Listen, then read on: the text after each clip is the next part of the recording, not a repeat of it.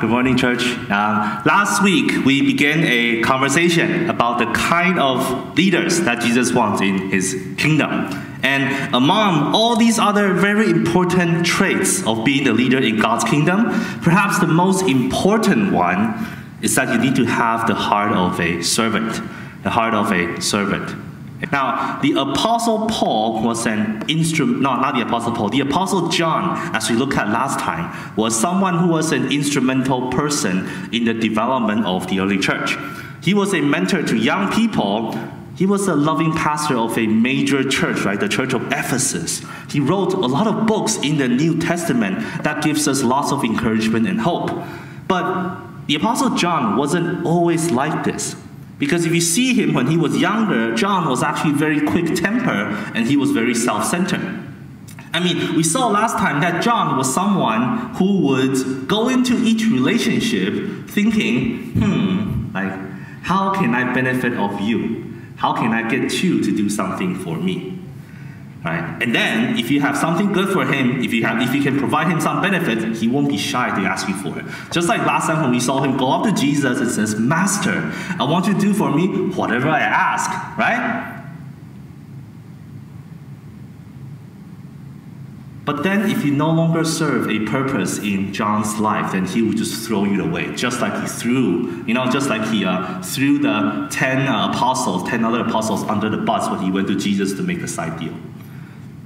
Now, do you guys know anybody who's like this in your life? Who goes into each relationship, friendship, with parents, with romantic partners, with your boss, with your coworkers, thinking, what can I get out of this? What can you do for me? Or maybe I should ask, are you also someone who does this, right? Are you someone who approach each relationship like this? Maybe it's not someone that you know, maybe this is you. I know this is me sometimes. So how did John go from someone who uses people to gain more power for himself, right? But then later in his life, turn into someone who gives away power in order to serve people? How did that happen? And a big reason is because as a young man, Jesus had a very candid conversation with him, right? We saw the beginning of this last week, and then we are going to continue looking at this.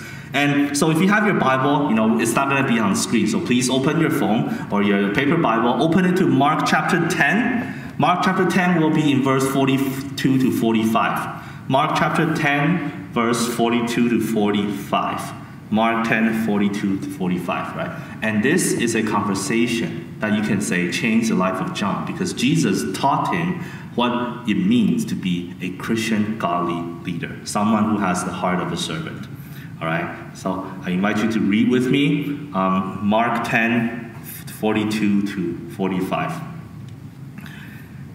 And Jesus called them to him and said to them, "You know that those who are considered rulers of the Gentiles lord it over them, and their great ones exercise authority over them. But it shall not be so among you. But whoever will be great among you must be your servant. And whoever will be first among you must be slave of all. For even the Son of Man," means Jesus, that's what Jesus called himself, "came not to be served, but to serve, and to give his life as a ransom for many." For many.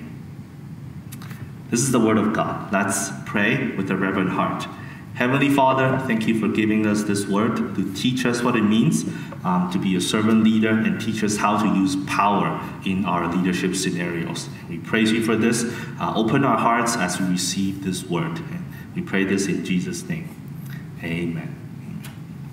So no matter how young you are, right? No matter how you are, you have been a leader in some situation. There has been some situation where you play the leadership role. I mean, if you have ever led a project at work or school, right? A group project, then you are a leader. Right? If you are a parent, then you are a leader. If you have been a cell leader in church, then you're a leader. If you have younger siblings or younger cousins who play with you often and then you are responsible for their well-being, so that nobody gets hurt, and also you're responsible to keep them entertained with fun games and stuff, then you are a leader. No matter how young you are, if you're at school and then you have friends who respect what you say, kind of look up to you, and then they follow, they follow you along with your ideas, then you are a leader. Now, whenever you are in a position of leadership, in this passage, Jesus says you have two choices to make. So you have one choice to make between two options. And that is, are you going to use your power to lord it over other people, or are you going to use your power to serve others, even if it means that you have nothing left at the end? Right? This is the choice that Jesus says if you are a leader. Are you going to use your power to gain benefits for yourself, to lord it over other people? Or are you going to take your power to serve others, give it away, even if it means that you might not have anything at the end? When Jesus said this, he lived during the time of the Greco-Roman Empire, right, in the first century Israel.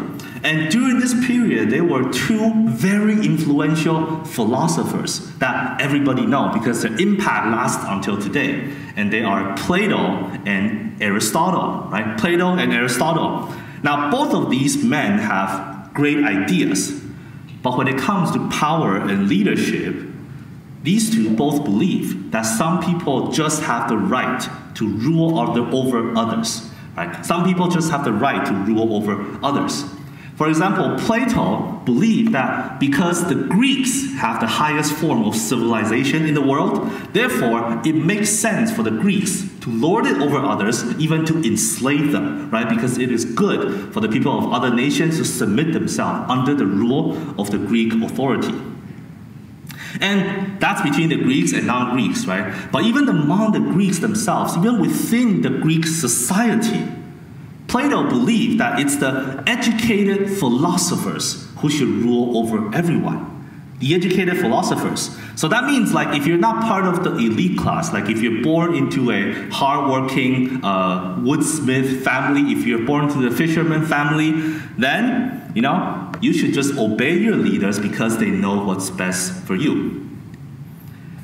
Aristotle, on the other hand, taught that some people are born inferior to others. Right? So Plato talks about this in terms of being educated and also being Greeks. But Aristotle says that might not always be true, but still some people are just naturally born inferior than others, which makes them more suitable to be slaves, right? To be people of the working class. So if you're someone who was born into a slave family, right? If you're born into slavery, then the meaning of your life is to submit to your destiny and be true to who you are as a slave. Okay, excellent. Thanks, AV. Yes, to be true to who you are as a slave, right? The language of Aristotle, right, has deep influence on us about, finding your inner sense, like finding out who you are. But then the way he applies it is unimaginable to modern times. So this is what Jesus had in mind. If you look again at verse 42, this is what Jesus had in mind when he says the ruler of Gentiles. Gentiles means non-Jews, right? People who are not the Jewish people. This is what he had in mind when he said the Gentiles rulers lord it over you and exercise authority over you in harmful ways that you don't like. But it wasn't just the ancient time where power dynamics works like this. Because I think you see this in modern time as well, right? Like all the benefits, all the privilege in society tend to flow towards people who have power. So in Western society where democracy rules the day, right? You have people vote for politicians. However, to be honest, politicians don't have that much power. You know who has the real power in the Western world? It's the billionaires, right? It's the billionaires, it's the people who have the money, right? That's why you see all kinds of outrage when Elon Musk bought Twitter a few days ago, right? But then on the other hand, like the billionaires in the West could get the politicians to do their bidding, to do anything they want. But on the other hand, if you go to a non-Western country, a more authoritarian regime, like maybe China or Russia, right? Like in those places, billionaires actually don't have that much power. As you can, if you're not aware of, but Jack Ma, who is like the Elon Musk of China, disappeared last year for like 10 months because he criticized the financial system of the government, of the Chinese, communist regime. So in an authoritarian government, billionaires don't have that much impact, but it's the politicians who have all the power. Now, whether you're in the West, right, or in elsewhere, whether you're in a democratic country or authoritarian country, privileges and benefits always flow towards the powerful. You might define who has power differently, but privileges and benefits always flow towards the people who are in power. But then Jesus says in this passage, you see it, right? Like you can read it for yourself, that if you are a Christian who is in a position of leadership, instead of collecting privileges as part of your power, you must use your power to serve others. Even if it means that you will lose all your power and status and privileges yourself. Furthermore, if you look at verse 45, Jesus said in this passage, I don't just teach you this, I embody it for you. Because if you think about it, imagine if Justin Trudeau says, all you guys, give away your power to serve others, but he doesn't do it. Right? What would that be? That's hypocrites, right? And then that will just make society a very oppressive place. Imagine if we have a God who says that to us, but doesn't do it himself. It will be a scary place, right? But then Jesus did this. Jesus did this. He died as a ransom to save our souls, right? He literally gave away all of his power. You know how radical this is? Like how radical this teaching from Jesus actually was? Look at verse 43 again. When everyone said the powerless should be slaves to the powerful. So I'm reading the ESV version, right? Other version might translate different words, but the meaning is the same. When everyone else said the powerless should be slaves to the powerful, Jesus said it's the powerful who should be slaves to the powerless. It's the powerful who should be slaves to the powerless. And Jesus says, I don't just commend this to you, I live this out. I embody it for you. I do it for you. Like, this is so radical. You don't hear things like this elsewhere. But then, I think deep down, we all know that this is how a leader should act, right? We might not see it exemplified very well in society, but we all know this is how a leader should act. We know that a leader exists to serve the people that he's leading, not the other way around. So very quickly, if you were to practice kind of servant leadership in your life, what is it going to look like? I want to just quickly highlight two examples, for those of us, who are in a position of leadership. Number one, whenever your team is successful, you as a servant leader, don't take the credit for yourself, right? You share the platform, you share the spotlight, you move to the back, you let your team shine. But on the other hand, if things don't go well, you don't do the same, right? You don't say, hey, it's this guy's fault, right? Because you're the leader, you don't pass the blame around. The buck stops with you, and you take full responsibility for any, without any excuse. That might mean this will lead to your downfall, right? But then you do this because you're a servant leader. You give away your power to bless and to serve the people around you. Too often we see in our society when it's the leaders who throw the followers under the bus. Rather, it should be the leaders who goes under the bus. And now if you're doing a group project in school, maybe you're running an organization somewhere, doing this, right, is going to keep you humble and to continue to help you grow into a servant leader. That's one example. Another example I can think of is when we value people over progress. When we value people over progress. What does that mean? Like, I remember when I was a new graduate out of Waterloo, and I got a job at TD as a software developer. I worked on a coding project with several other senior folks, right? So I was the only junior guy on the team. And our team lead was this man in his 40s, I think, who was amazing at coding, right? Amazing at coding. Now, he was a short-term contractor, right? So for those of you who are not in the workplace yet, a short-term contractor basically means that you're not there long-term, right? You're here to do a job and get out. If you don't do your job within a particular time frame, if you don't do it well, guess what? You lose your reputation. You're not going to be asked back again. So for our team lead at the time, the best way for him to make sure he gets the most for himself would have been to put me to the side, right? To put me to the side and then do as much of the work as he can, himself, so that he can deliver everything on time, so that he maintain his stellar reputation and collect a big paycheck. But then instead, my leader at the time slowed down, not just himself, sometimes the projects, to involve me, because he believed that by involving a junior like me, that was the right thing to do. Because he believed that he needed to value people over progress. Now in software engineering, we have this term called code monkey. I don't know if you guys use it elsewhere, but at least in like TD, we call some people code monkey. Now, what does that mean? It's like when sometimes when you're writing code, there are things that are really fun to work with. There are problems that are really challenging to solve, and it's really fun. But then, on the other hand, there are some problems in coding where you don't really have to use your brain, you just have to do it, right? You have to use your finger typing, your fingers are moving, but your brain is not working, and therefore we call them code monkeys. When you're a junior developer, you're basically doing code monkey work most of your time for like the first several months to, maybe a year. But then at the time on that project, my team lead gave me meaningful work.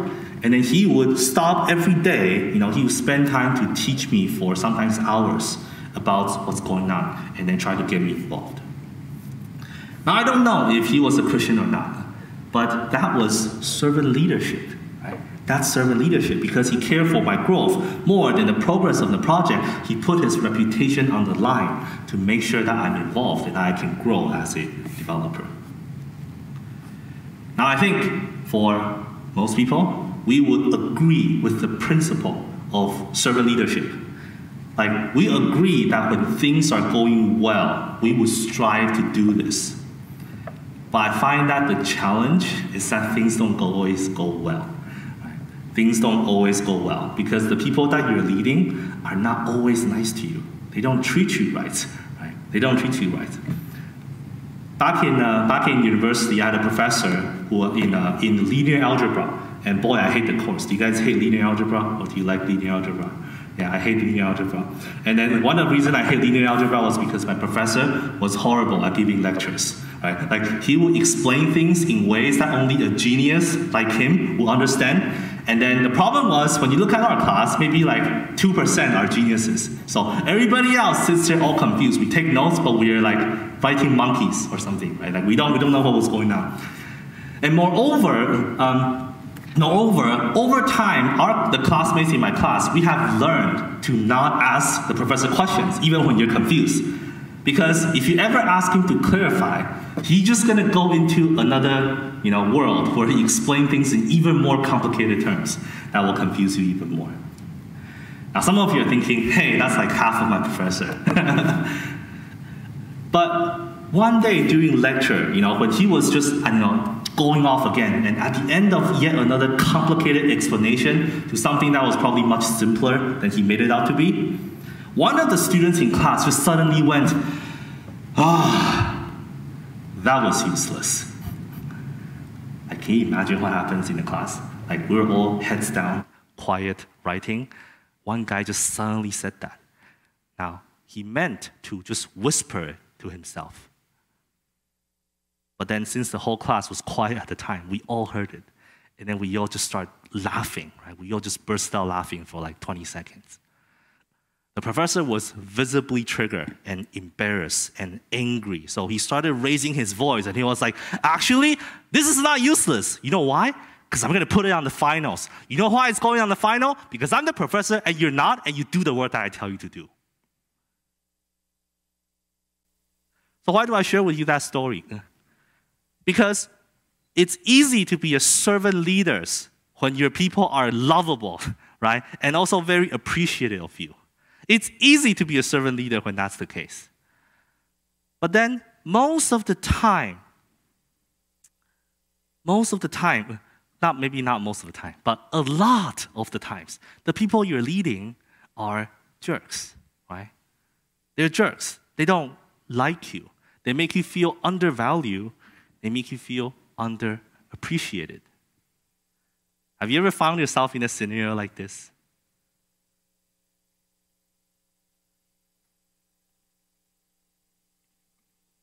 Sometimes you are, let's say, parents, right? And you just had a bad day. So you come home, and then you see your kid playing on his phone, of course, right? Playing on his phone. And then just says, oh, hi, goes back, looking at his phone again.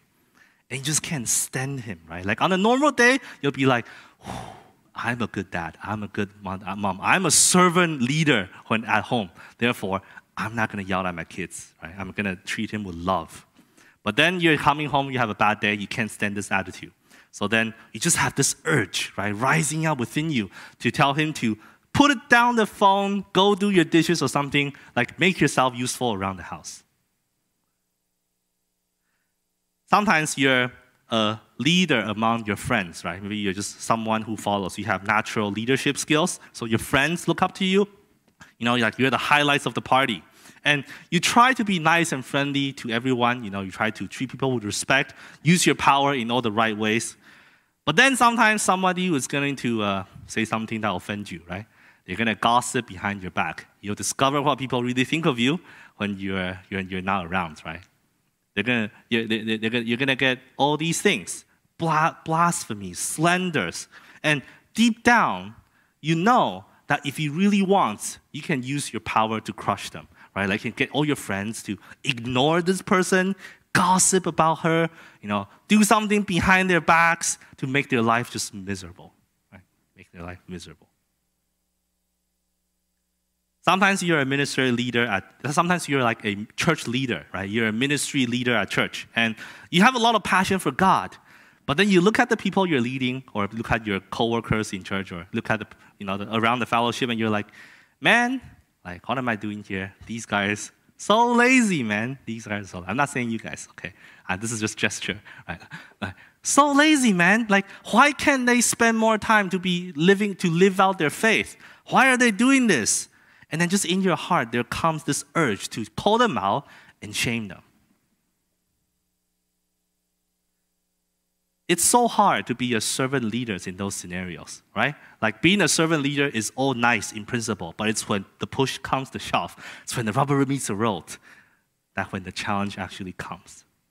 And yet, it's in these moments that Jesus wants us to step in, and instead of being served, he wants us to serve, as the passage tells us, right? It's in these moments when we can grow into a servant leader by understanding that our role here is not to be served, but to be served. Sorry, it's not to be served, but to serve. But then, where do we find motivation to do it like that? Like when it gets hard, where does the motivation come from? In verse 45, right? So if you look in your Bible, in verse 45, Jesus said, the way you can find motivation is by looking to him as an example and also as a savior.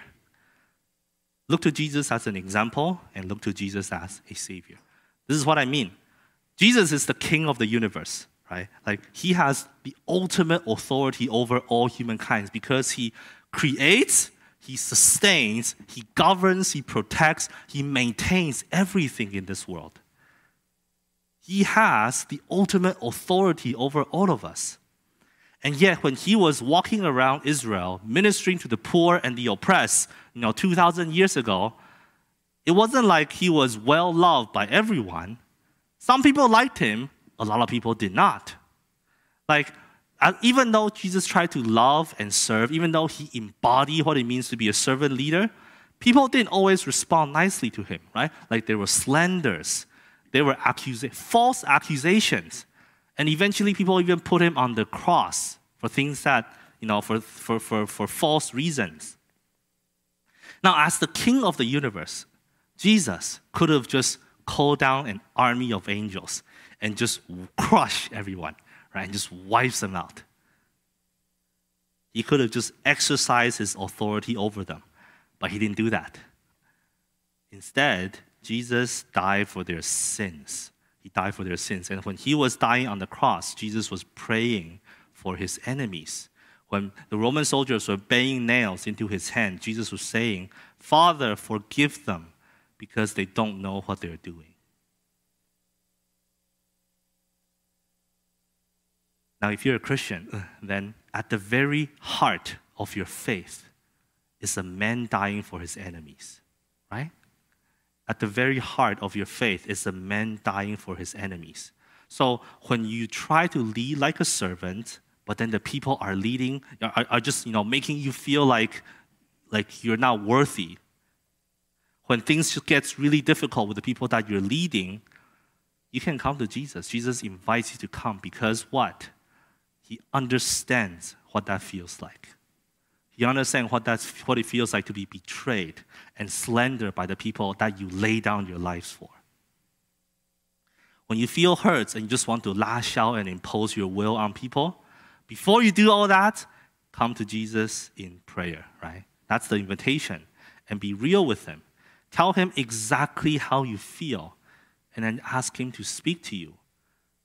And as you spend time in prayer, in worship, in Bible reading, as you talk to your Christian friends about this, Jesus is going to minister to you and encourage you so that you can go back out there to lead like a servant again, right? Jesus will help you process all your negative emotions so that you can go back out there and continue to live out your faith as a servant leader. But that's not all. Because if you're a Christian, then you also understand that when Jesus died for his enemy, he wasn't talking about some random people out there, right? Jesus didn't die for those people as his enemy. Jesus was talking about you when he says, I lay down my life for you as a ransom for you. He was talking about you as his enemy that he died for. You're the one who did not show appreciation to him when he did so much for you. You're the one who puts the nails in his hand when you repeatedly and regularly sin in your life. When Jesus was on the cross praying, Father, forgive them for they don't know what they're doing, he wasn't praying for some random people out there. He was praying for you, right? He was praying for you. And at the very heart of your worldview as a Christian is Jesus dying for you because he loves you. So whenever you feel hurt, whenever you feel offended, you can come back to the gospel and find healing. Like whenever you feel tempted to just rule over people harshly because you can come to the cross, meditate on it, right? The invitation is to come, to stand at the foot of the cross, beholding the glory of Jesus and all that he's done for you, and receive strength and perseverance to continue as a leader. I learned about this guy this week, Nicholas Zinzendorf. I don't know if I said it right. Nicholas Zinzendorf was an 18th century German aristocrat who was born into lots of privilege and power, right? Because he has high status, his family has high status in society. Therefore, in that feudal system, he was very rich and powerful. Not because he worked hard, but because he was born into it. But instead of, seeing this as his birthright, he spent all of it to serve people throughout his life. So that at the end of his life, he basically had nothing left. For example, he formed a community where refugees fleeing from political and religious persecution could find a safe place to build a new life. And also there was one time when he heard about the suffering of the slaves on a Caribbean island, and then he decided to use his personal wealth to sponsor lots of missionaries to go over there, preach the gospel to them, and then help them alleviate all the suffering and horrendous condition that they were living under.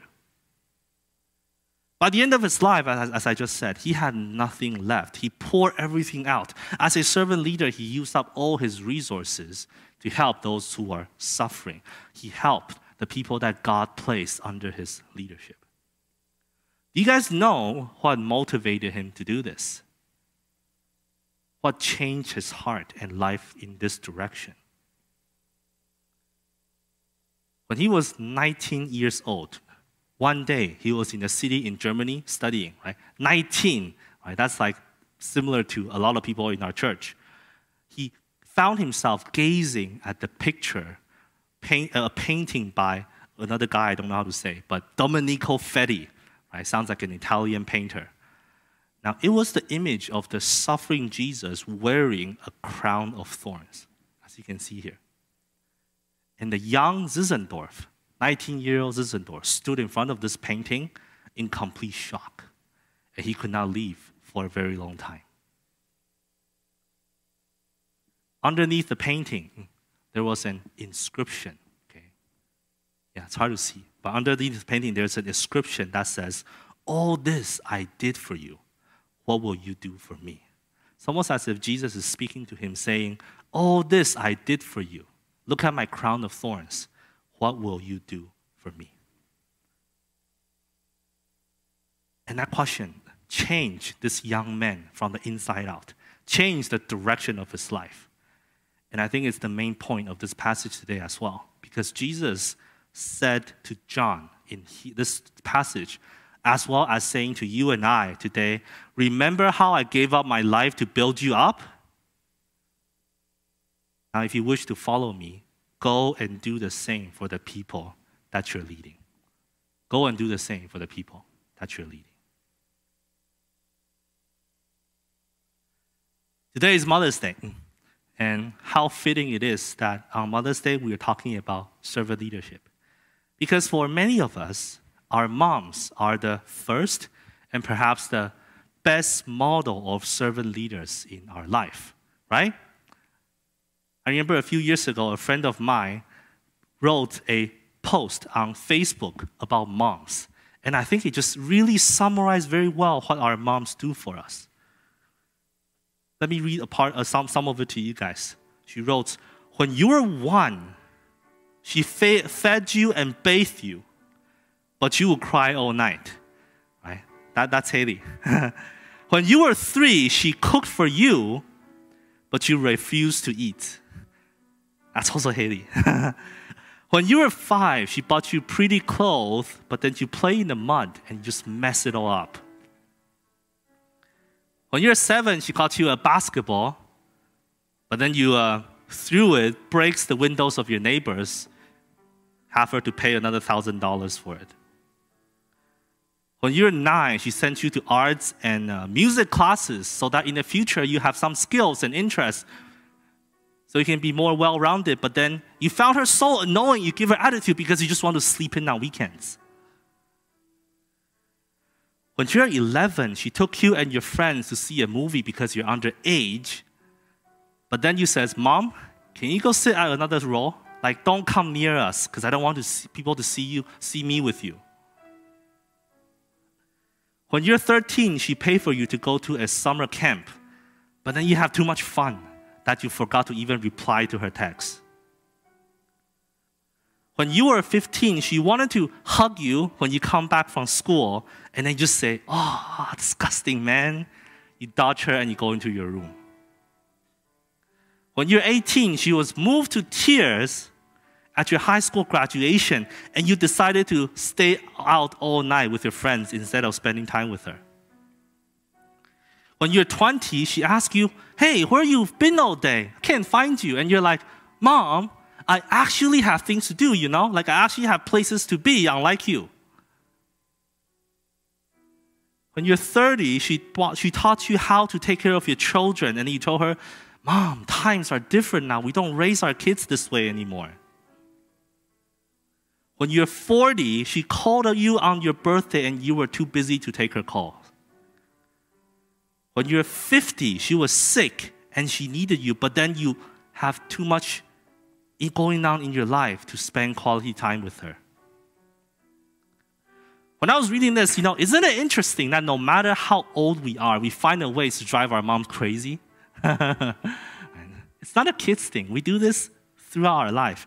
And yet, through it all, for a lot of us, our moms persevere, right? And she lays down her life for us. Our moms are the best examples of servant leaders in our life. Actually, not the best. Jesus is the best. But outside of Jesus, our moms are the best servant leaders in our life. So for those of us who have an awesome mom, we praise the Lord, right? And today, we're going to celebrate, honor, and appreciate them. But I also know that not everyone has the privilege to grow up in a family with a loving mom. Like, in fact, a few days ago, we were talking about it in adult life group, and it was very heartbreaking to hear, the stories. And I know it's not just the adults. I know, for young people in this room, I know not everyone grows up in a family with a loving mom. However, I believe the empty hole that our moms left behind is the one that Jesus wants to come and fill for us. Right? So, church family, I want to invite you guys to stand and let's sing a song of blessings, right, to God, and then also to thank God for our moms.